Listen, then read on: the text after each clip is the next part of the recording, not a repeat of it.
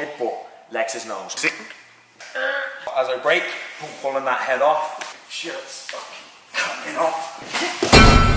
What's up guys, and welcome to a brand new series. If you've been following me recently, you'll know I'm getting back into that fight life, that's fight training style, where we're bringing back that functionality, explosiveness, and still building muscle and a good physique. But I thought, if we're going to take all this information and put it into a gym, isn't there a real life way we can use this? And there is, that we're able to adapt some of this to self-defense. So I'm bringing in a co-host for this series. Welcome to the little screen, Scott Harvey. Hello. AKA Hazard Harvey, who is a MMA athlete going pro this year. Yes, that's the plan, that's the plan. You are fighting with who?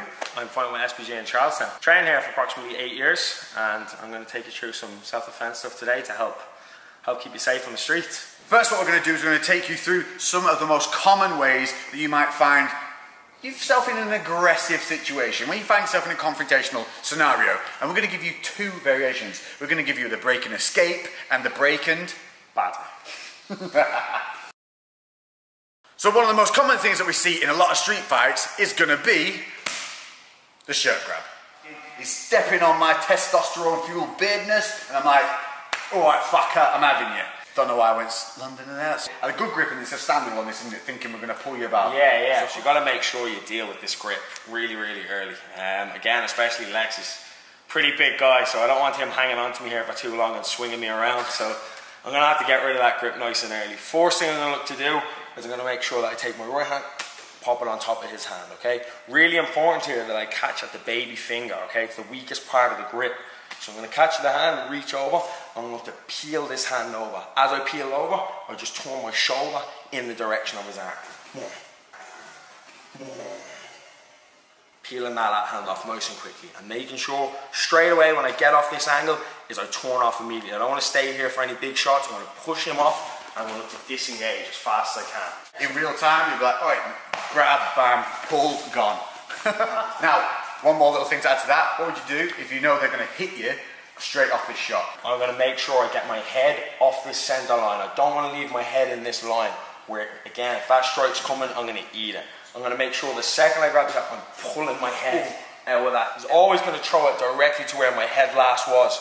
So we're going to make sure that head is off. As I break, I'm pulling that head off, pushing off, disengaging quickly. So there you have it. That's the first break and escape. Now for the fun one, the break and batter. Option number two is where you have been left with no alternative but to make sure that you and the people around you are safe, because this boy has got a little bit bouncy, he's got a little bit leery, he's fucking not having none of this, he ain't calming down, and he's coming at you.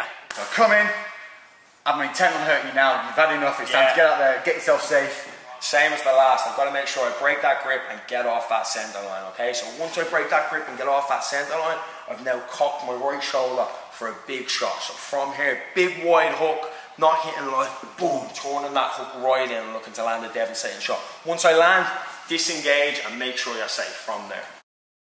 So we'll just give you in a little bit of real time so you can see how it would work. So here I am, you fucking want some? Do you want something? I've had enough of you, you fucking A, fucking come on in, fucking.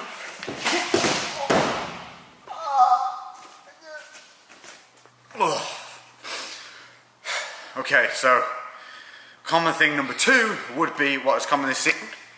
Yeah, fucking throat grab.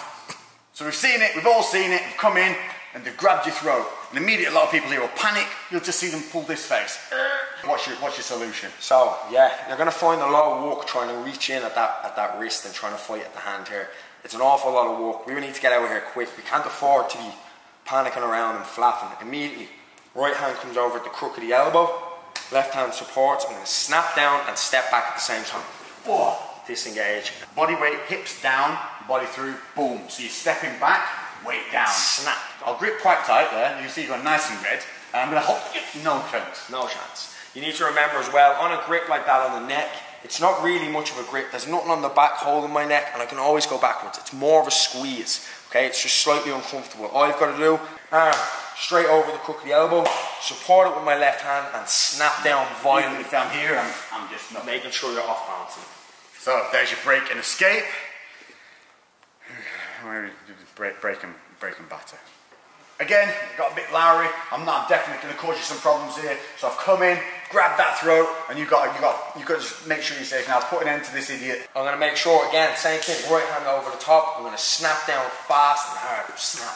From here, left hand on the head, and I'm going to spike that big right knee. Anywhere on that snap, boom, straight up that middle line, okay? Once from there, disengage, okay? So you're just looking to land that knee, biggest side and the biggest mass you can see.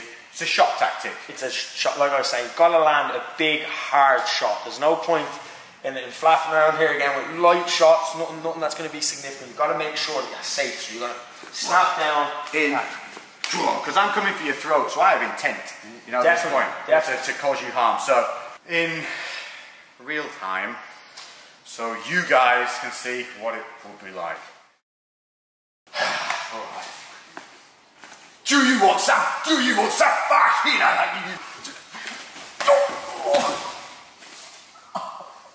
It's good. Yeah. Okay. The most common thing you'll see, third in line, is going to be when someone, the double shirt grab, the double throat grab. So the double or the double, we've got double shirt, double throat.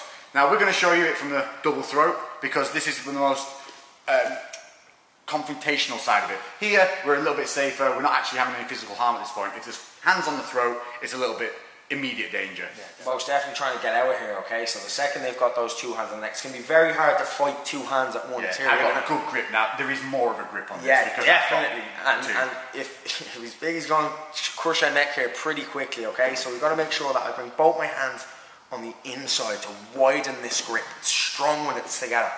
Bringing it in and punching those hands in.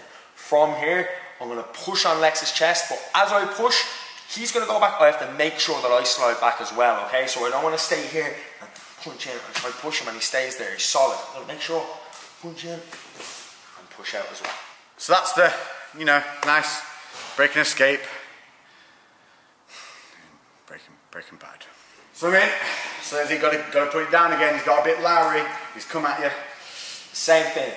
Punching inside, breaking that grip, okay? From here, we're going to take a double tie clinch. Two hands on the neck, okay? From here, I'm gonna look to headbutt Lex's nose. I'm making sure that I headbutt with this top part, that comb over part of my hair, lowering myself, driving straight into the nose. I pull his head onto the headbutt, driving it, okay? Little things to note on that tie clinch. As you come around the back of the head, you're going to have one hand on the back, the other one's going to wrap over and on the top of that, and you're going to push your elbows into their chest. That gives you that real leverage, and you're really doing very little work at that point, so it's really pulling that head in. What we don't want to see is when we've got that clinch, is a wind up, and then come back in, because during that wind up, one, we're losing that tension we have here, where we've got control, and two, I'm opening myself up for that. Boom. So, in real time, what it would look like.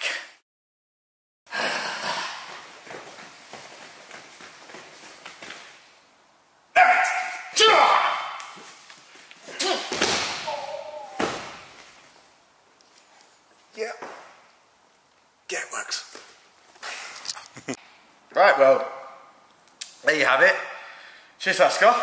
No problem, anytime. I definitely feel like I've learned a good few lessons there. Hopefully you guys have too.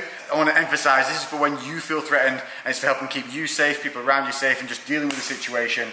But this is what you will be learning. If you haven't been to a fight class or anything like that, it's things like this that you can put into real life situations that are not only going to keep you fit, they're going to keep you safe in the streets and in the gym.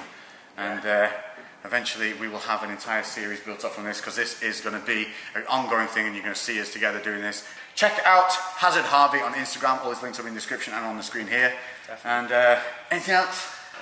Leave your comments below and suggest anything that you'd like me to hurt Lex with next. Most definitely. Oh yeah, cheers mate. See you then.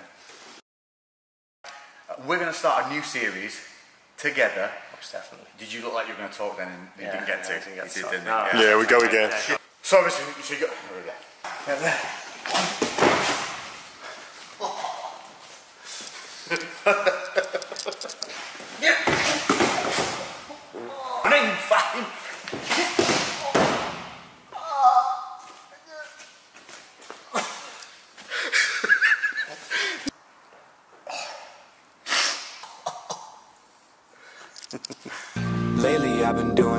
different, cooking like a chef. I've been all up in the kitchen. Had to make a move, had to make a little distance. Lot of people tripping, they could never see the vision. Fuck that, tell them bounce.